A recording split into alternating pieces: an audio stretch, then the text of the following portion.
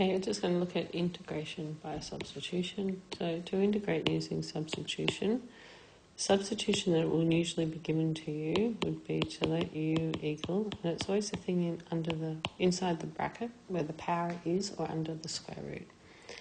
So if u equals x squared minus 4, that will get rid of just that part there.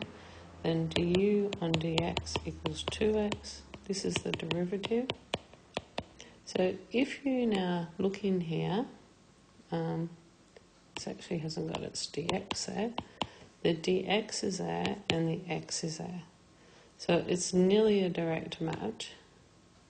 Just that you have, if you rearrange it, it's just that you're missing the 2. So you've got x dx and you're missing the 2 that goes out in front. So put it in and halve it. So you can now go equals half u to the 5 times du, because this part here becomes du. So that's a half u to the 6 on 6 plus c. Don't forget Charlie. So that's 1 on 12, and the u is equal to x squared minus 4, and that's to the power of 6 on, taking the 6 out. Ready. Okay, and then plus c. Okay.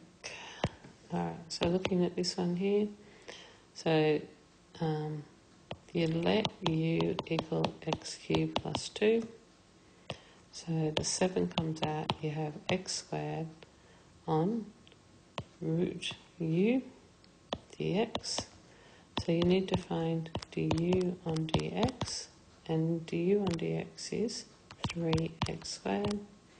So du is 3x squared dx. So when you look at this, you look at what's missing out the front, and you notice it is a 3. So put it in and divide by it.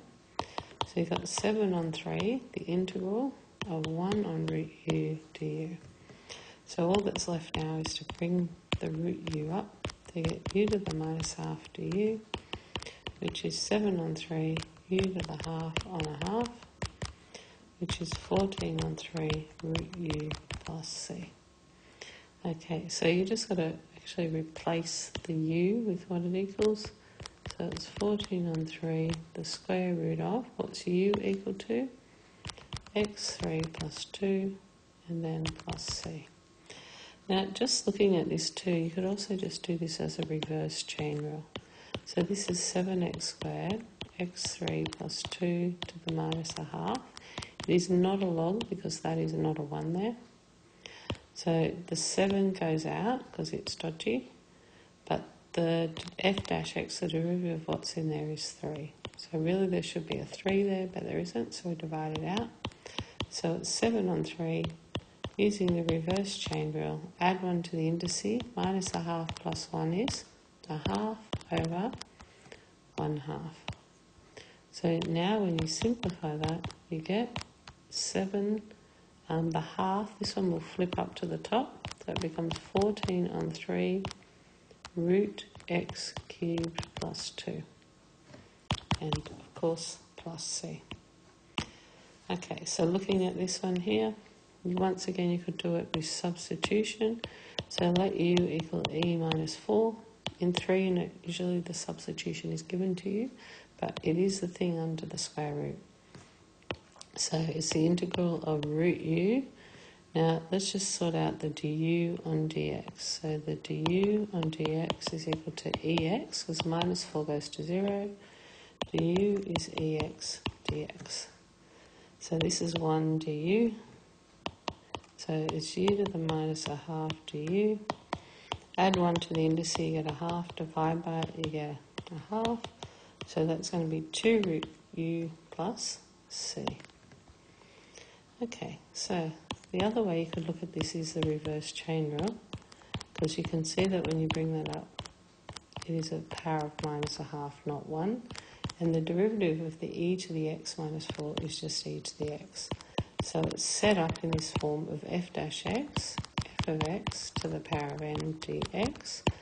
So that just ends up being f of x n plus 1 on n plus 1 plus c.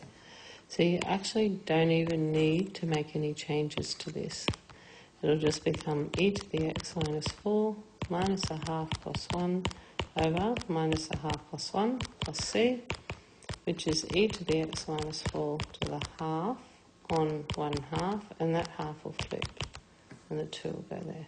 Just with this one here, you can see it's not quite the same answer, but you can see the u is e to the x minus 4, which is plus c. So then you've got the same thing, that's 2 root e to the x minus 4 plus c.